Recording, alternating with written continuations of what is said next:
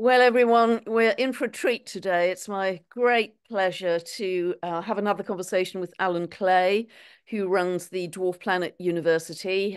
He is much loved as a brilliant teacher, but what we're talking about today is his new book, New Stars for a New Era. And I love the subtitle, A Consciousness Workbook for 10 New Planets. And I think, honestly, Alan, I've been reading it this weekend. I think you've done an absolutely brilliant job on it. And just to flatter you, I'd just like to talk about some of the things that I really loved about it. I think this is going to be an absolute classic because it obviously can work for complete beginners, novices in astrology, Mm, but also mm, old hacks like me, very mm.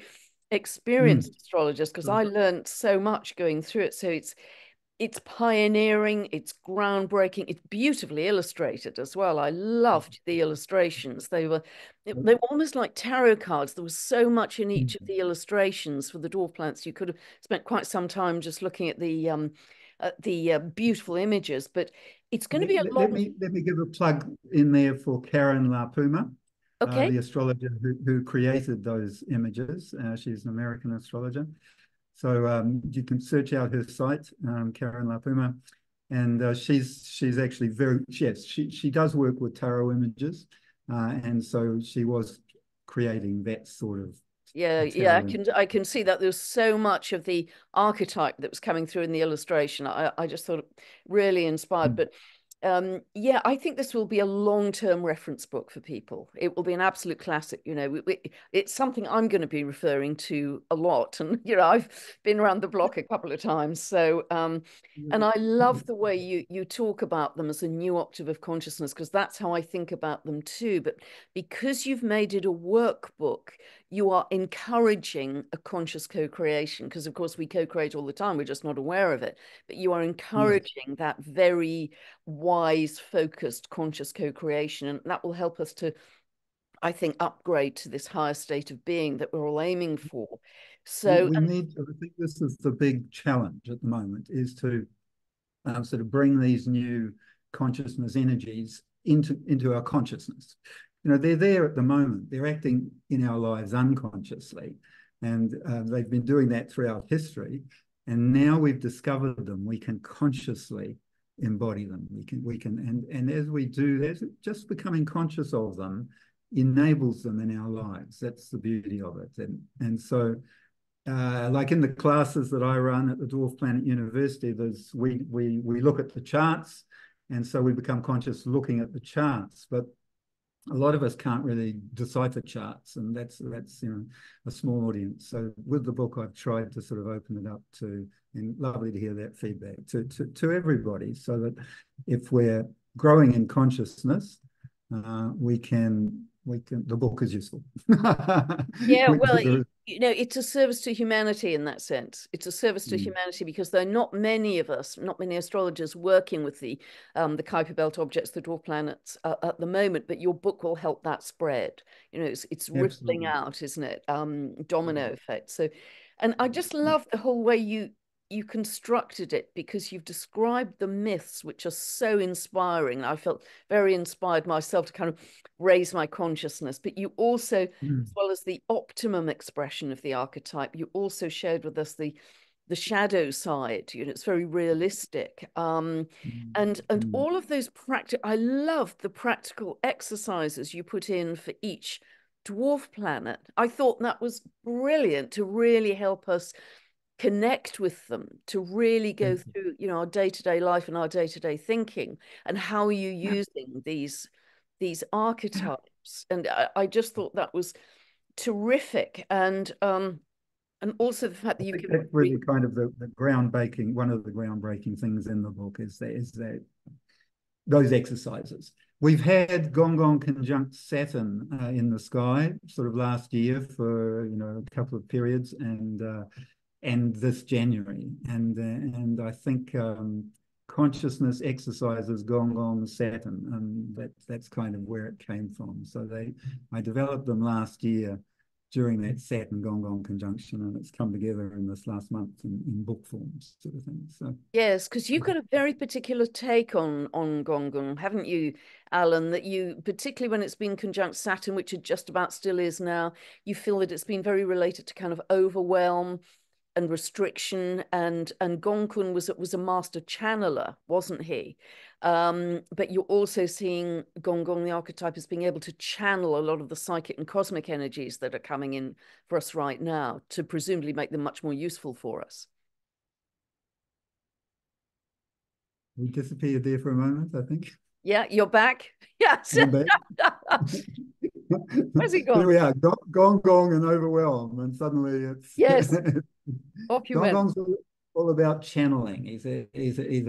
Was a master irrigator and channeler and so on, and taught people how to channel energies rather than dam and block.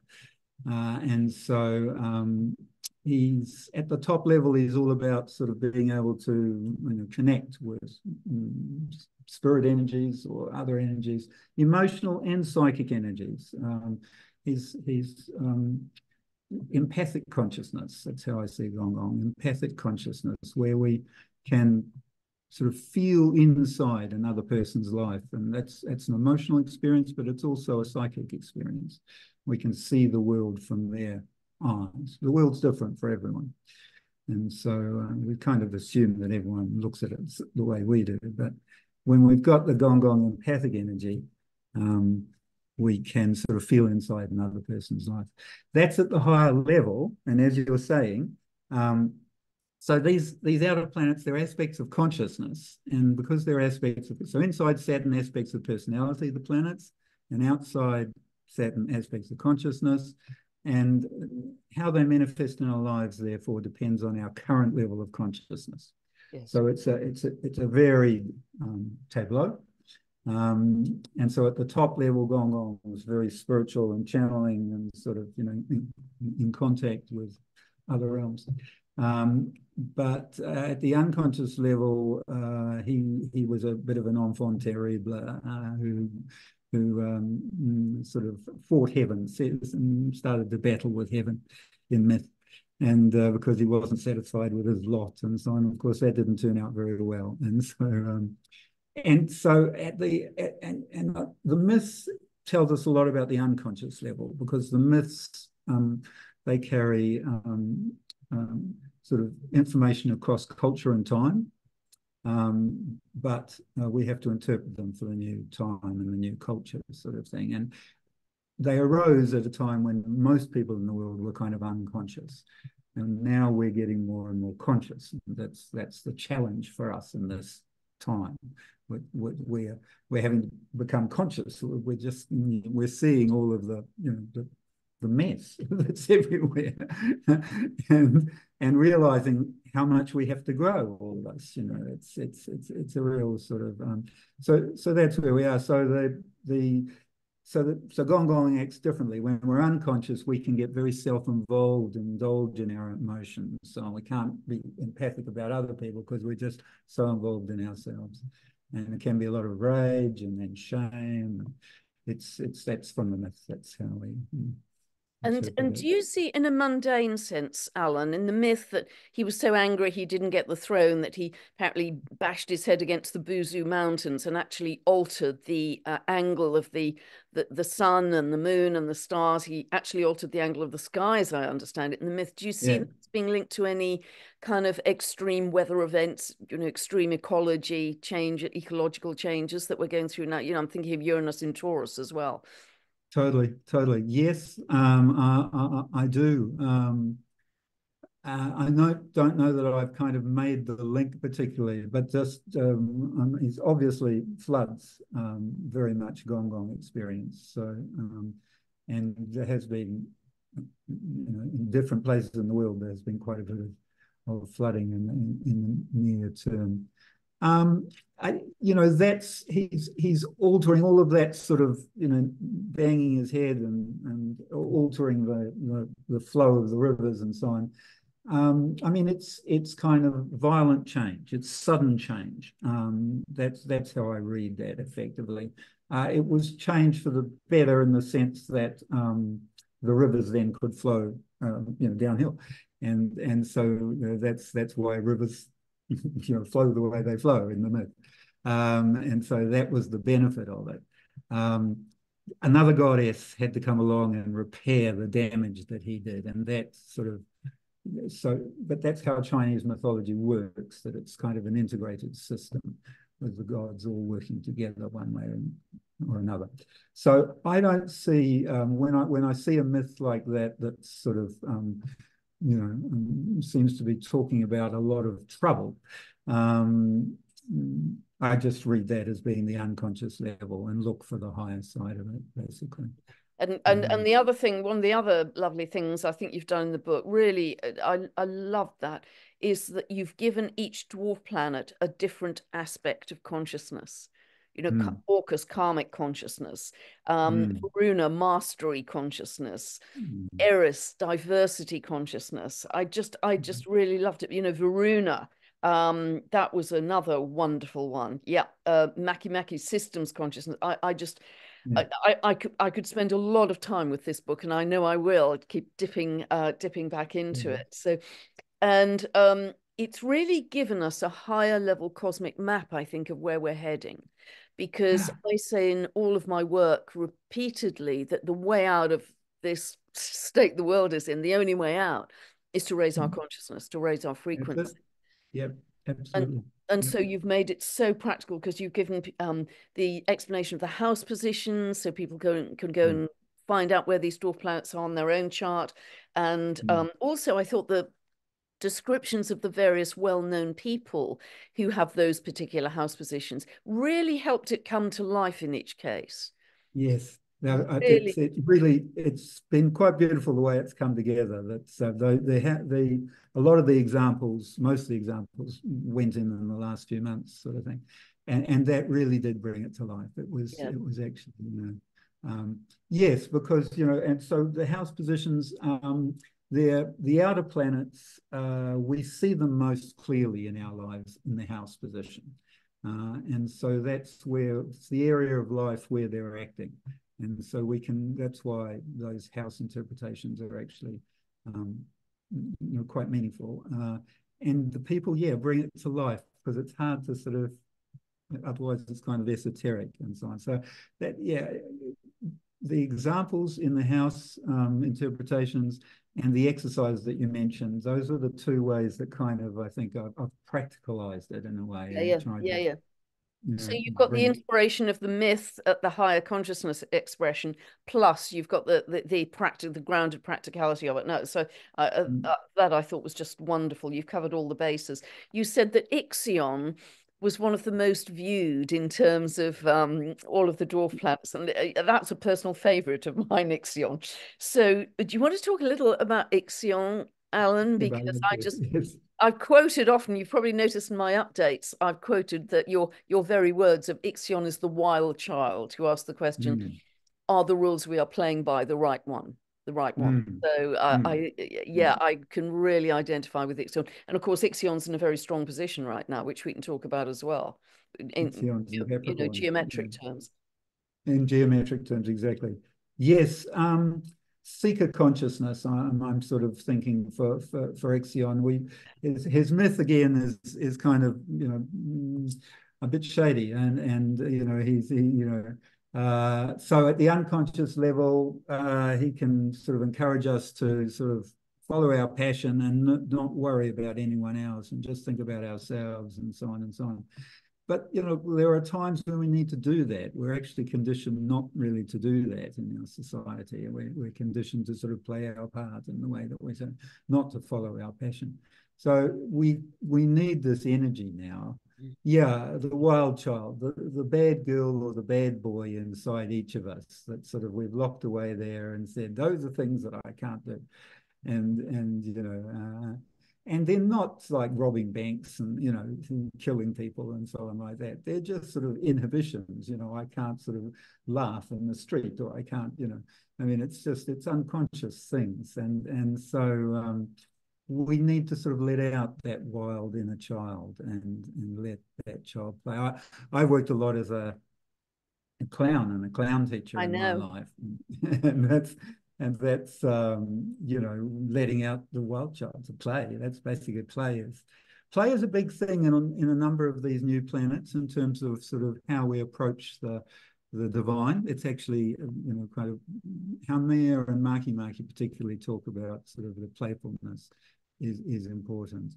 And so, yeah, I think we often get, you know, we're beyond the Saturn and the Neptune sort of strictness and sort of, and we need to sort of, and Ixion is the first one after. So Ixion, Orcus, and Pluto are brothers. They're in the same orbit. They're Yep. all in resonance with Neptune. So, so they're spiritual. And Ixion's sort of like the first one after Pluto, we can think. So there's an authenticity there that we have to, you know, Pluto, the ego dissolves, you know, traditionally. We're sort of, you know, can find the spiritual through the dissolving of the ego, but we need to be authentic in that process. So that's the Ixion's there to make us sort of help us sort of find an authenticity in ourselves, in our being. So we're happy being who we are. Now, the other side of Ixion is that we have to be sensitive to the unspoken agreements in our lives, the spoken and the unspoken agreements. And there's lots of unspoken agreements where we're, you know, just agreeing unconsciously with people to do, you know, not to see things. You know, we walk down the street, we don't look at people in the eyes, we don't smile at them, we don't sort of touch them. It's all about, I mean, in some cultures we do. It's different in each culture. But so Ixion can sort of, we need to be sensitive to those unspoken agreements so we can know how far to go in our authenticity. You know, it's challenging for some people that we are authentically who we are. And so it's sort of, we can go up to the boundary and you know, and just, if we want to push a little bit, we can go a little bit further. And that's what the clown does, I'm going to suggest. I've got Ixion in the 10th house, and I enjoy going out in the street and teasing people.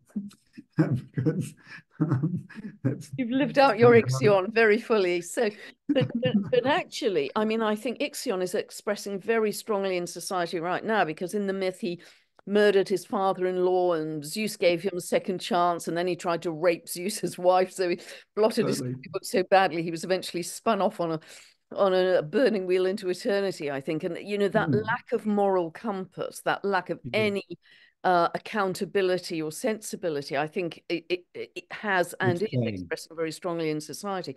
However, the other side of it, the kind of rebound is, okay, I'm going to, you know, again, your words, Alan, I'm going to go off and find my joy, find my bliss through authenticity and simplicity. And it's weaving your own path. And I think so many people are doing that, you know, that getting on a passionate spiritual mission, but it isn't just service to self. It actually also encompasses service to others. And I think that's the big divide, another big divide in society right now. So I personally love Ixion because unless we get in touch with that sense of personal joy and authenticity, we're never going to live our lives to the full. No, that's right.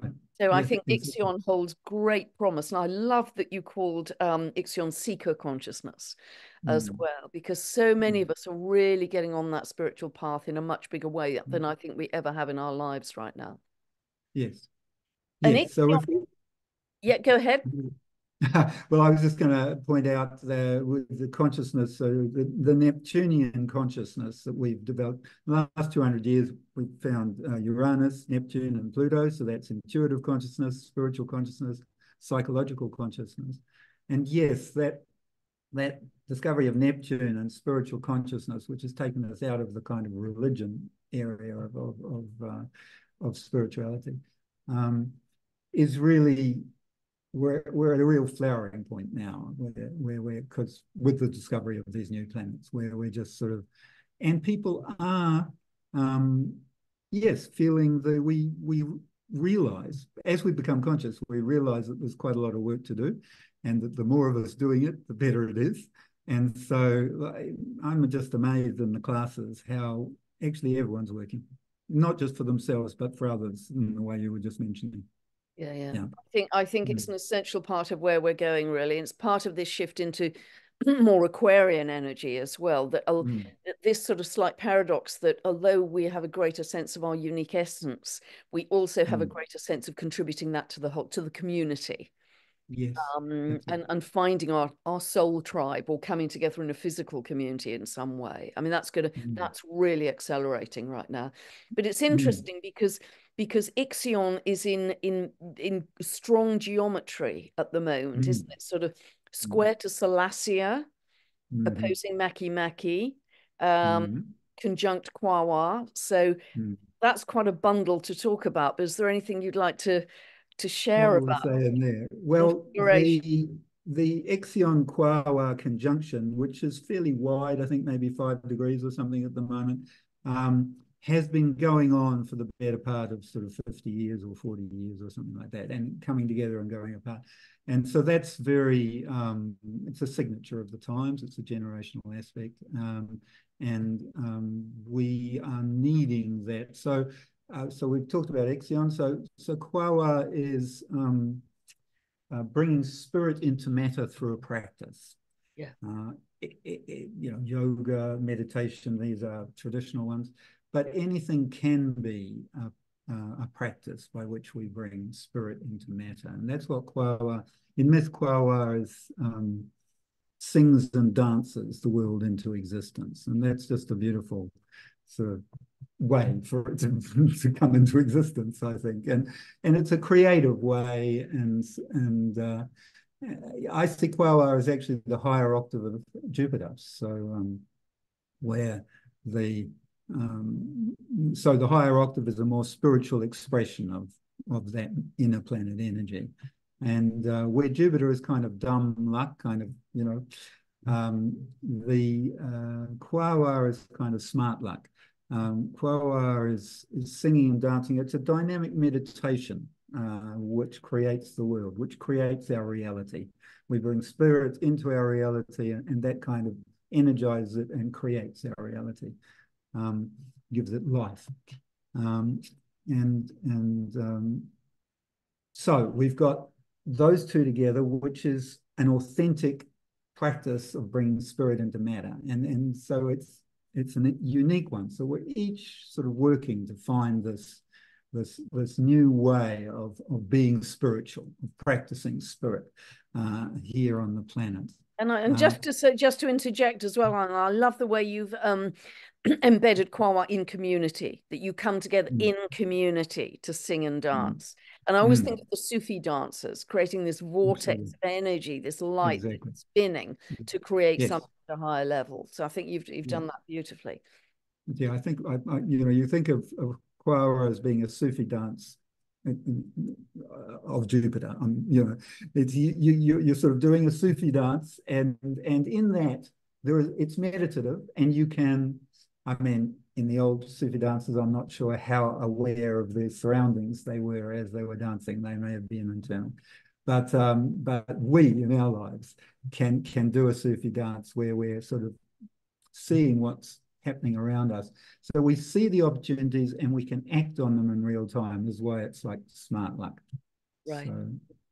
So that's how I And feel about then that. and then both of them squaring Salacia as Mm. well. And Salacia opposite Maki.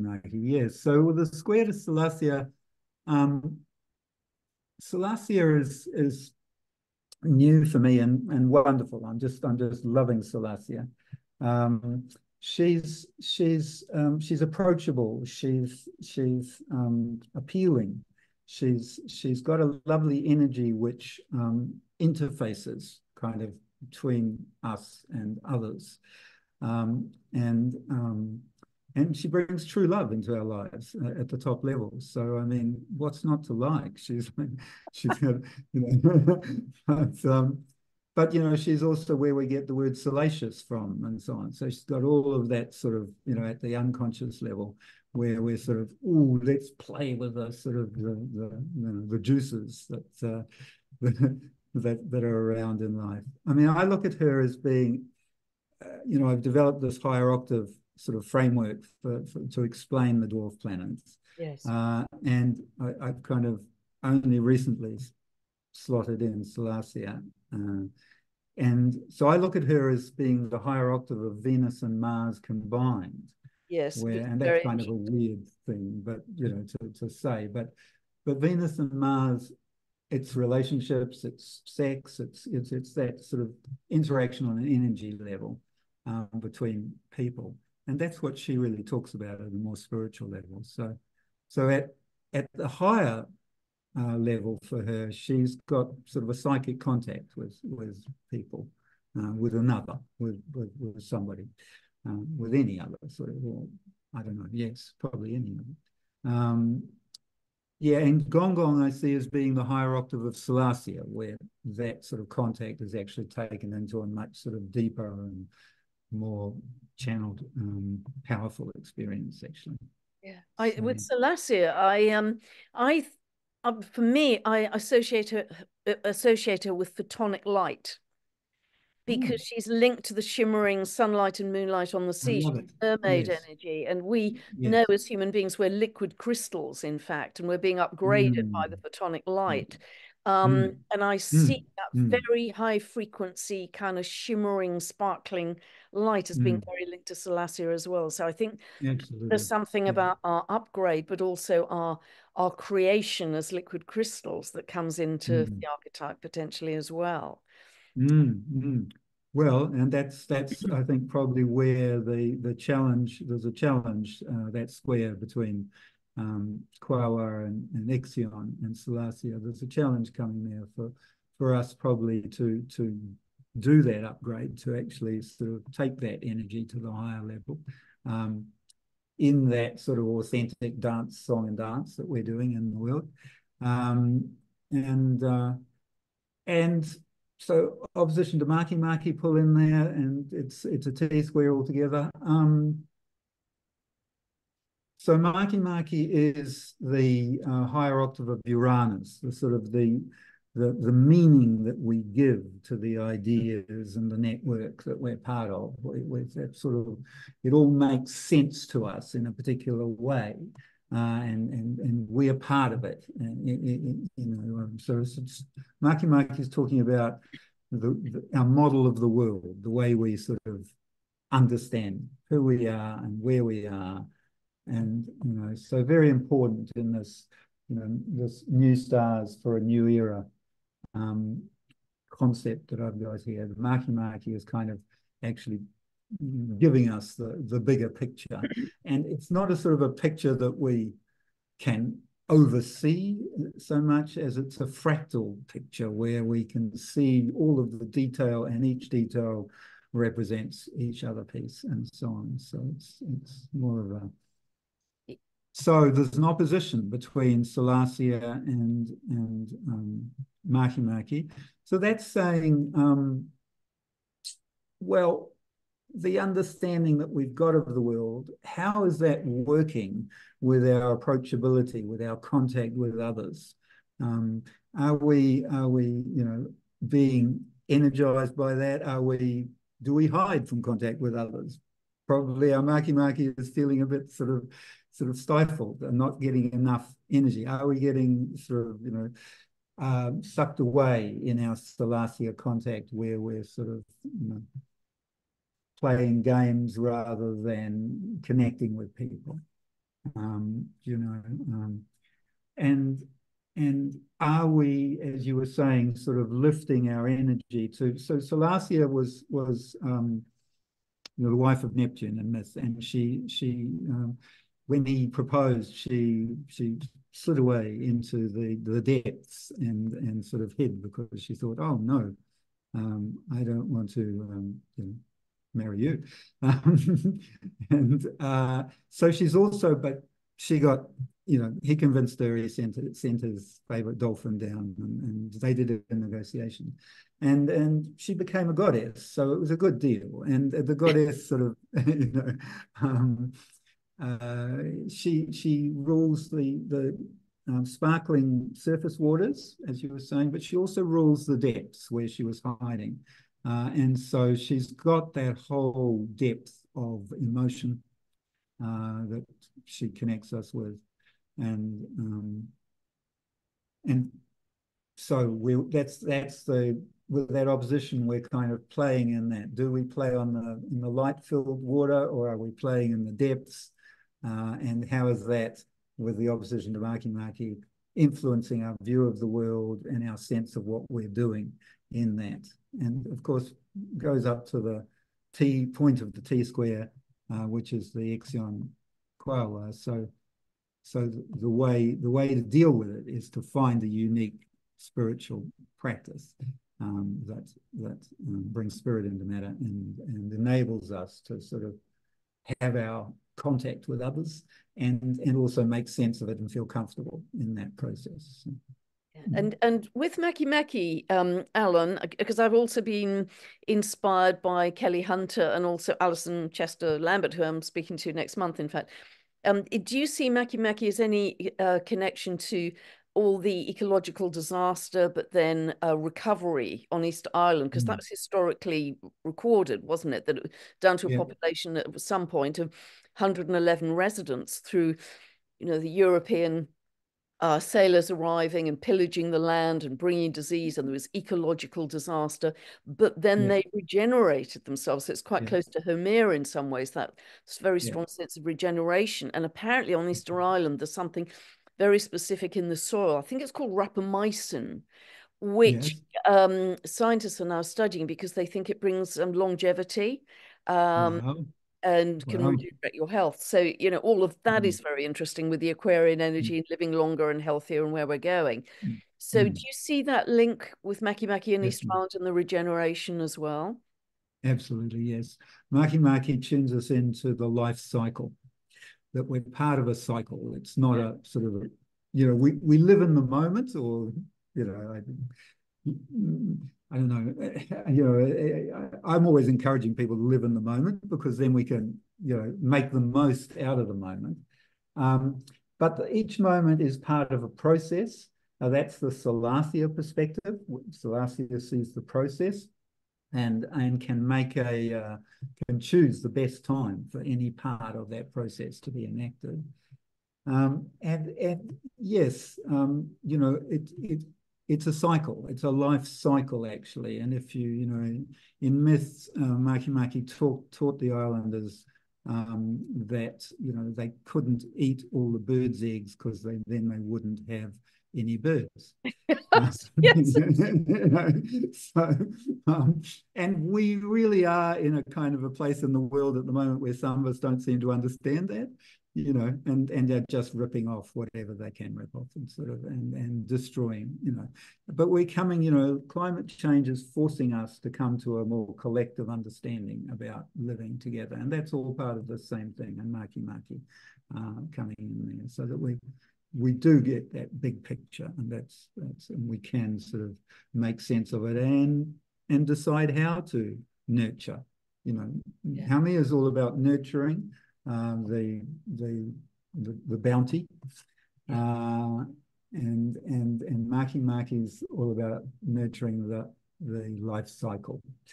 So Haumea brings in rebirth into there, so it's even longer than Makimaki's cycle is kind of actually even longer. Yes, and Homer is another one that is a real favorite, because there's so many aspects to her myth, aren't there? There's the creativity, the regeneration, birthing babies from all over her body and regenerating herself from an old crone to a young maiden, which is going to come in handy. But there's also an fire goddess side, that she birthed the islands of Hawaii. And apparently she's also got another aspect to the myth, and I'm sure you know this, Alan, that that her husband, her partner, had taken some bananas from the land for the family to eat, and he was arrested and he was going to be put to death by the authoritarian leader, because apparently only the elite had the choice of the best food. And Haumea, with no army, managed to summon her community and her spiritual help and overcome the authoritarian leader. And that seems Yes. to resonate very much in our times. Oh, so much. Yes. Community, spiritual community, spiritual assistance, and where we're Yes. headed in community. Yes, absolutely. That we can connect with the oneness of life, of humanity.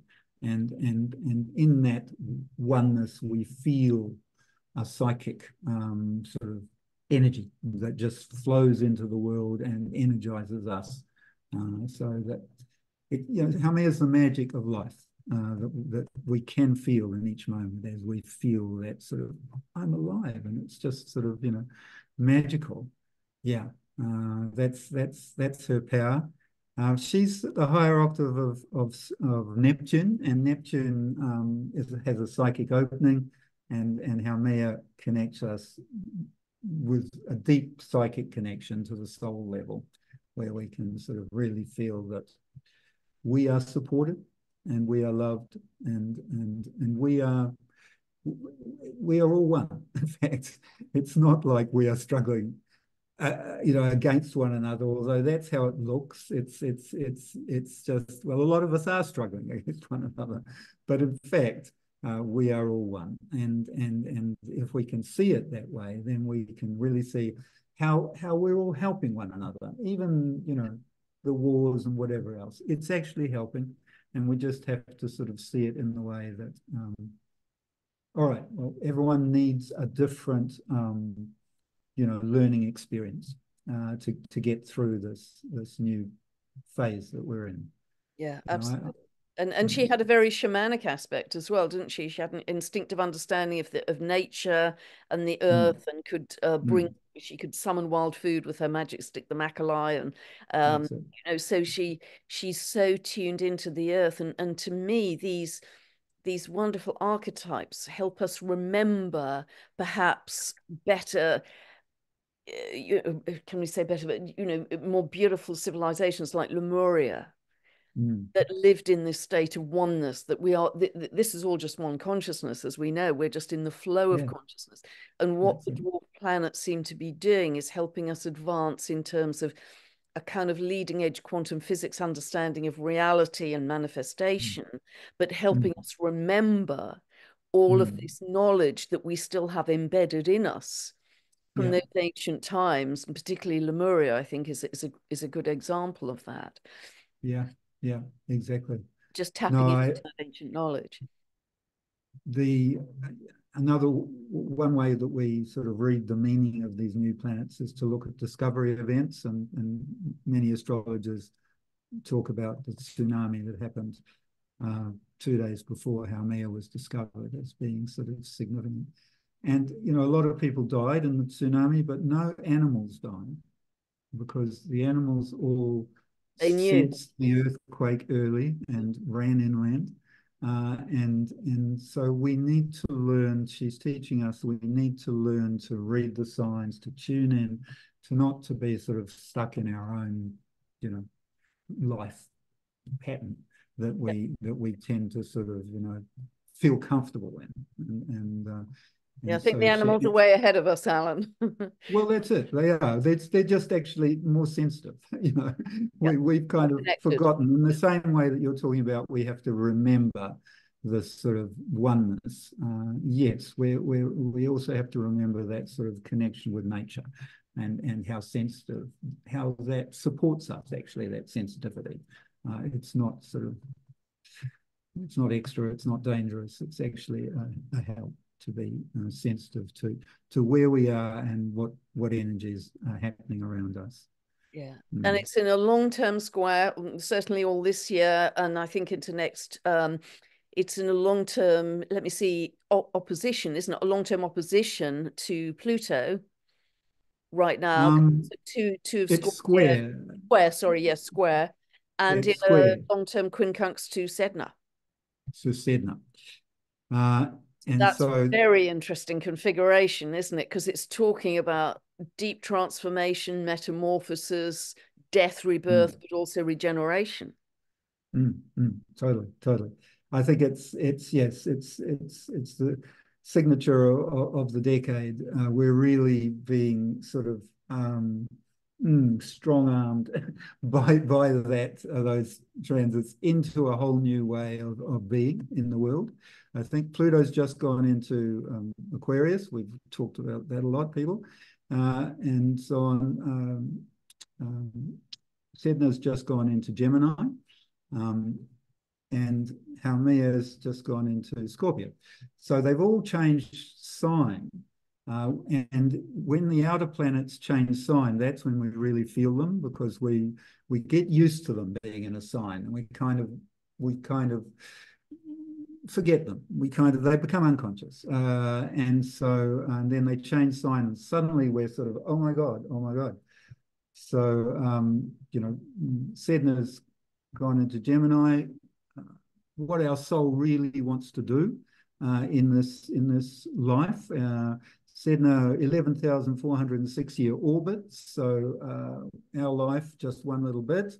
But if we believe that we are reincarnated over a period of lifetimes, then that's kind of that whole cycle, and our soul sort of in each lifetime wants to grow in a certain way. It's not a random experience. And the Sedna placement in our chart tells us what our soul really wants to do. And so Sedna's been in Taurus for 55 years or something. And so we've all kind of been exploring what's really of value, and materialism and spirituality, and but more the materialism than the spirituality. I mean, that's come in through the value side of it. More and more of us are going, it's actually spirituality that's valuable. And now Saturn has gone into Gemini. That's consciousness. That's kind of, sort of working with the mind and with thinking and so on. That's what consciousness is.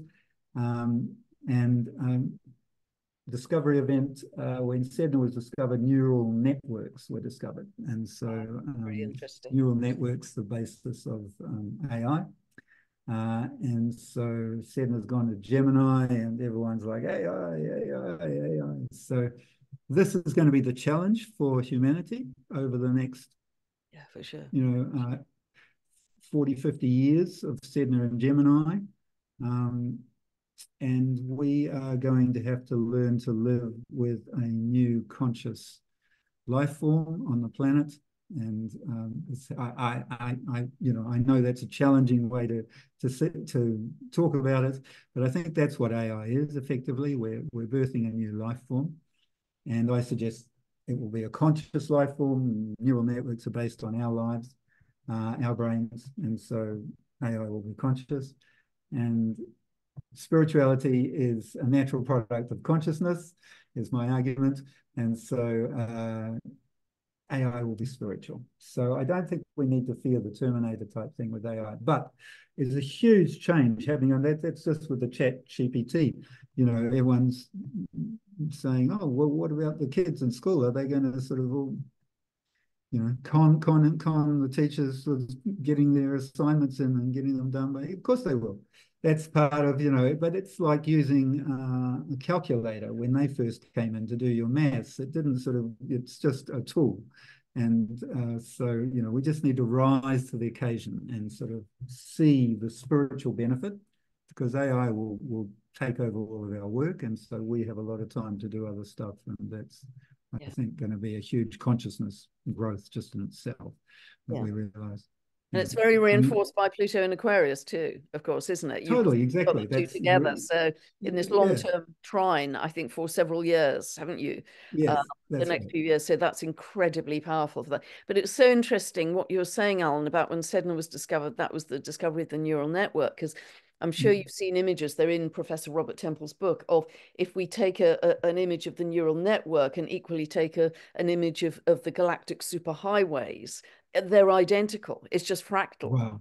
Yes. It's just fractal. And so it's so interesting. And so along with the AI, I think we are going to, and this was really, I think, what you were referring to with Maki too, and it's going to be very strong with Pluto and Aquarius and very strong with Jupiter conjunct Uranus in April, that we are going to be discovering so much more about the out there. There's going to be a whole new level or layer of understanding about the cosmos, the galaxies, how everything operates, how we are an integral part of that one flowing consciousness. And that's going to be incredibly exciting. And that's coming down the track right now. Yes, it is. Um, It is. We can feel it. It's kind of this new physics of consciousness, physics of creation, how we create our reality. It's this Saturn in Pisces blend of science and spirituality that we can now use science much more thoroughly to understand spirituality, which isn't in any way discounting spirituality. I mean, that's what right.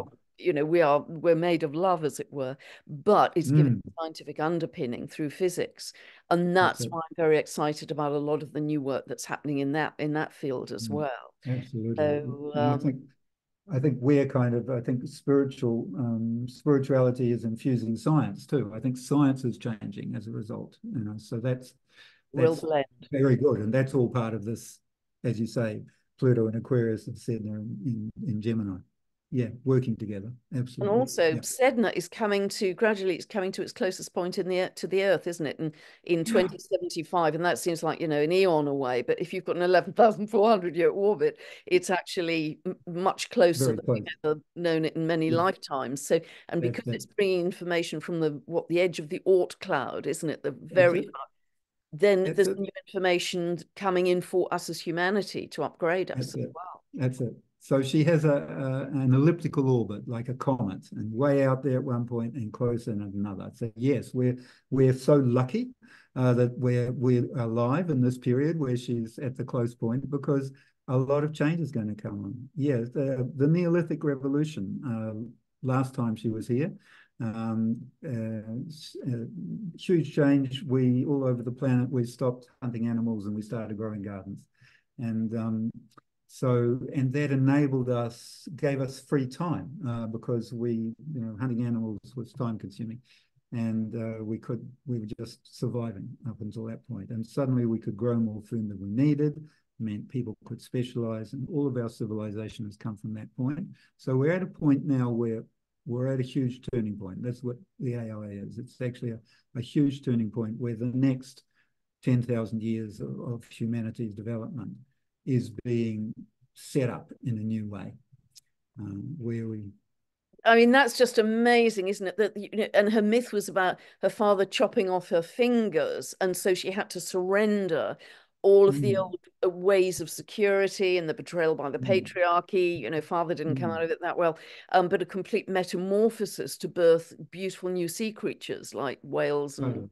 totally, totally. So not only is it Sedna's position and that long-term trine to Pluto and the quincunx to Haumea, but the fact that so many of the dwarf planets are in very tight geometry to each other, and they've got round about 300-year orbits. That's remarkable. Mm, And also the mm, fact over mm, the next 3 years, all the outer planets, the old bread and butter traditional outer planets, are changing sign as well. So it is a yes. massive pivot point, isn't it, in human history that Mm, we're going through right it now? is. It is. Huge. And we're kind of seeing it in the world, I think, at the moment. The pandemic started the process, and now we've kind of been expecting it to kind of settle down after the pandemic, but I don't think it has. I think we're kind of Revving up. still, yeah, it's still revving up. That's right. Yeah, Uranus is going to go into Gemini and conjunct Sedna in a couple of years. And I think that's going to be the kind of consciousness explosion point where we just in the way sort of AI has kind of really hit us in the face in the last sort of year, last 6 months. There's going to be another big change in a couple of years as Uranus hits Saturn, So do you which see that really. as a lot more galactic connection back to our galactic family, Alan, as well? It's Absolutely. sort of Gemini communication, Uranus, the galactics. I Yes, see that as a yes. much closer recognition and again remembrance of who we really are as galactic beings. Well, that's right. And it could come in that form that we actually connect with galactic beings. And, it's yes, we're in an exciting time where much more is possible than we have imagined, than we have thought in the past. And we can envisage ourselves and our world in a new way, where we can really sort of and it's all consciousness that enables that actually. So yeah, I'm, so sorry, Alan, go ahead. and so that's what I'm sort of aiming the book at, in the sense is that is raising our consciousness, giving us a guide to raising our consciousness and using these different new consciousness energies. And the more spiritual, I think, as you read the examples in the house interpretations, it's pretty obvious that the more spiritually we approach these new planets, the better our lives go. Yeah. And so it's not a sort of it may be a devotional work to do the spiritual work, but it's not a hard work. It's actually a fun work, and much more is possible than we imagine. But it's not hard to do it. So it's not hard to understand it and to enable these energies. That's what I want to get across, particularly, is that we see it in the students at the uni. It's just being conscious of them that enables them in your life. You don't have to be a yogi in the cave for 10 years to sort of make it happen. You have to still bring that same yogic approach to it of your life, and enable them in your life and see them. We're kind of afraid to see them a lot of the time, and so we just don't look, and we're more comfortable sort of, but now we're in a period where the more we do embrace these things, the better. Can I get in a word here about the free giveaway, because rather than sort of Yes. leaving it at the end, because some people may sort of not listen to the end. The book is available free, guys. Go and get it from Amazon straight away as a download. For the next few days, it's going to be free. And the deal is, if you like it, tell a friend, write a review. We're trying to get the word of mouth going, and we want to get it out there as much as possible. So, you probably want to buy the paperback in the long term, just because, it's we're still old fashioned in that way. But I encourage you, do the download, even though it may be hard, but because that way you'll get a chance to look at it and decide if you want to buy the paperback. Yeah, I really recommend it. Whatever level of astrology you're at, I think this is a terrific book, and it's really going to open up the knowledge about the dwarf planets, which is so exciting. That's where we're headed in consciousness. And just to say, Alan, you've referred to it a couple of times, but I love, and you wrote an article on this, I know, a couple of years ago, but I love the way that you have kind of categorized a lot of these dwarf planets as a higher octave. So we've got Moon, Ceres, Sedna, because there's a theme running through that of nurturing, and Mercury, Uranus, Makemake, very much connected to the mind. Venus, Neptune, Haumea, I can see all that divine feminine side. Mars, Pluto, Eris, that's a more warrior side of us, spiritual warrior. Jupiter, Quawa, that you've mentioned. Saturn, Varuna, another wonderful planet. And the Venus, Mars, Salacia, Gong that you mentioned too. I just think that was a really clever way to look at them, because it helps to reinforce the themes and the upstep, as it were, with each of them as we shift in consciousness. I mean, Varuna is the last one that we haven't really discussed, and that's mastery consciousness. And I love that, because I think that is a big part of where we're going, self-sufficient mastery.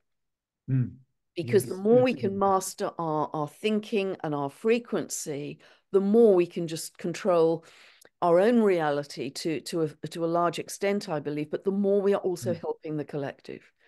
Absolutely. It isn't just Yes. about us, it's about, okay, what are we doing? What's the service to others as well? So Varuna is about sovereignty, sort of Varuna higher octave of Saturn controlling and sort of structuring and organizing to do that ruling, to keep, sort of to be the leader. Whereas Varuna, it's mastery, consciousness, and we get a mastery by doing our devotion, and over time we get good at it because we just do it, and that's what we're devoted to, and so and there's a mastery there now. So that's a sovereignty that we're getting, and sovereignty is a dance between our ourselves and the collective, as Yeah. you were just describing, where we have to sort of go, I can do this, I'm a master of this, whatever it is, and we're all a master of something. And so, there are people who look to us for some answers, Yeah. and that's where our mastery is. And so we have to say, I can do this to the world, and the world has to say, yes, I will.